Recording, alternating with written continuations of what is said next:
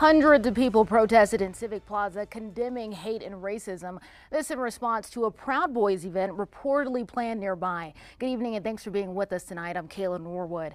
Active 7 News reporter Stella Sun was at the protest earlier today. She says it was relatively peaceful, but there were moments when tensions escalated. Kaylin, earlier today, a good portion of Civic Plaza behind me was filled with protesters.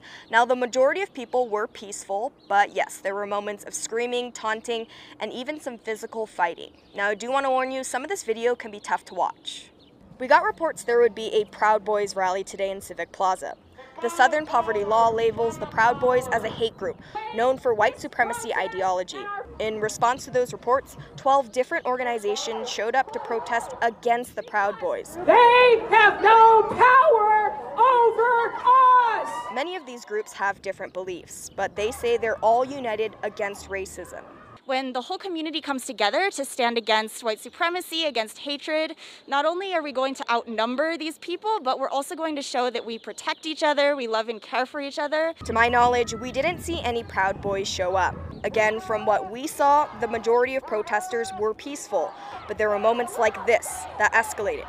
We think this fight broke out between some protesters after what appeared to be a man recording really close to some people's faces. We don't know that for sure, but it's from what our team saw.